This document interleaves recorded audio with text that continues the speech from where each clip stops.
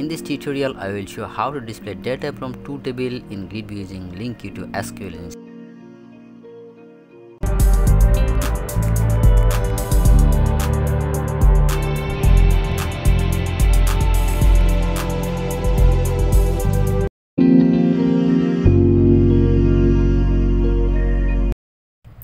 Previous tutorial was CRUD operation using Linq C#, link available in the description box below.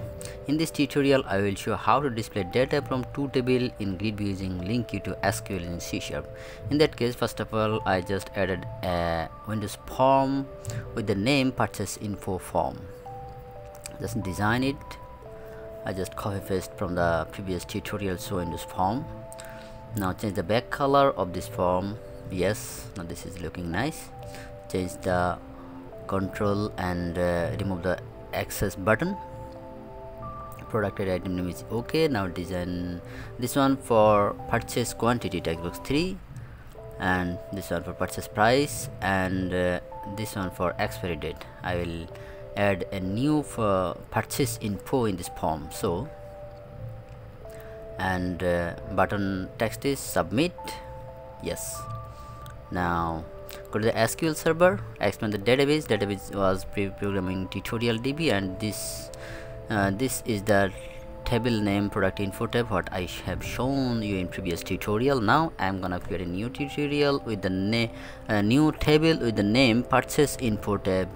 Column is per ID. This is purchase ID. This is integer type numeric identity. Product ID is foreign key. This is also integer.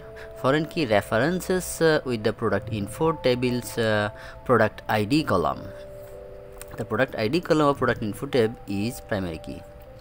Okay, now purchase quantity. This is float type, and purchase price also float.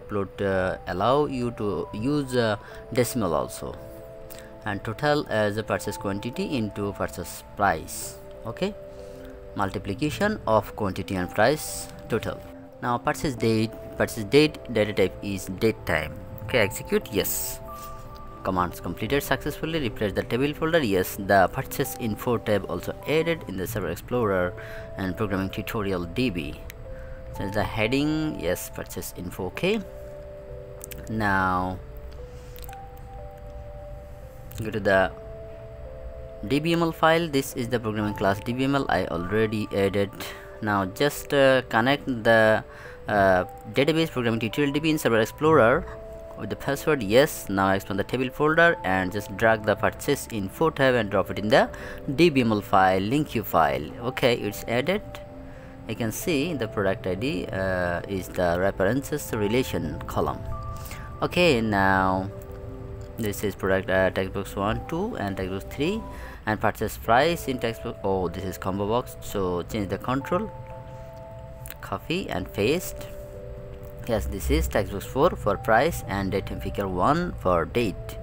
Go to the button click event. Yes, first of all, at the reference of programming class data context, this is the dbml file data context. Okay, now write code to insert record, insert purchase info in button click. Okay, product ID textbooks 1 dot text. This is integer type, so integer dot first textbooks 1 dot text, and then let's check the record. Yes, so the columns are purchase quantity.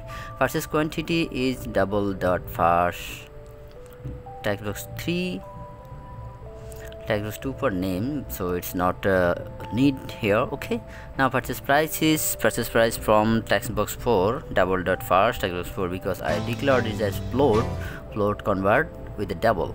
Okay, purchase date time dot parse date in picker 1 dot text. Okay, now db dot purchase info tabs dot insert and submit st, db dot submit change.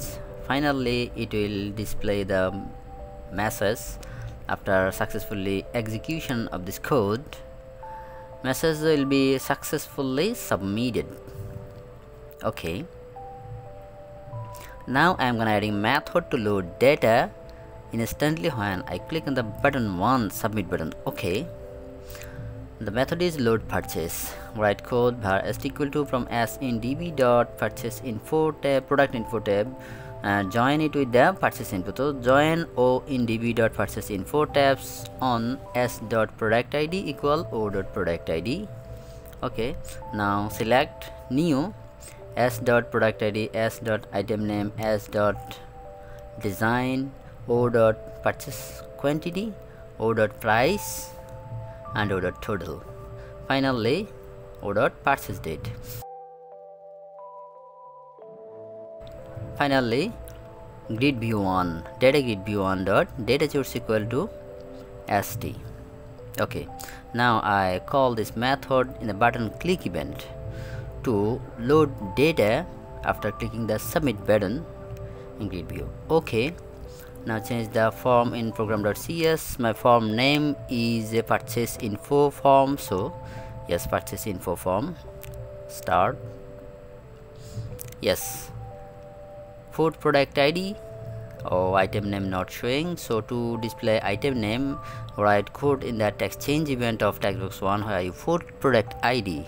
So this code to show item name based on product id. So if textbox1.text are not equal to blank, then var prod exist. First of all, it will check the product id exist or not.